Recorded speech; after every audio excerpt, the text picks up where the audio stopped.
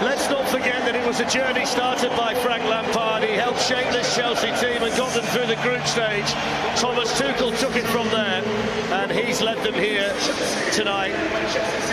2 wins now in the competition for Chelsea. 9 years on from the Munich win. They're on top of the world in the drag-out. 12 months ago, Thomas Tuchel left the stadium as a Champions League final loser in Lisbon. Tonight, he's achieved a dream, and he and his Chelsea players are European champions. They're the 13th team with multiple wins in the competition, and they join Liverpool, Manchester United and Nottingham Forest as English teams with more than one victory. And what could have been a heartbreaking night for Thiago Silva ends with a kiss on the cup.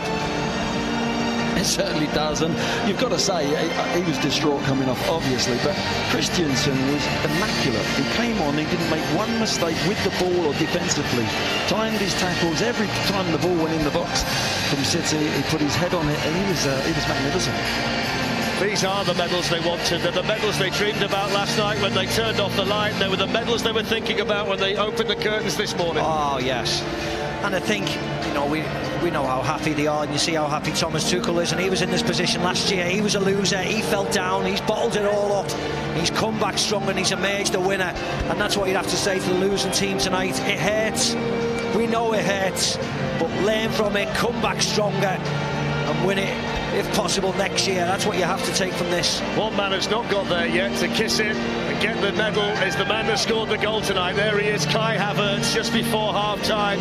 Club record signing. You sign players like him for big nights like this, and when he really mattered, he delivered.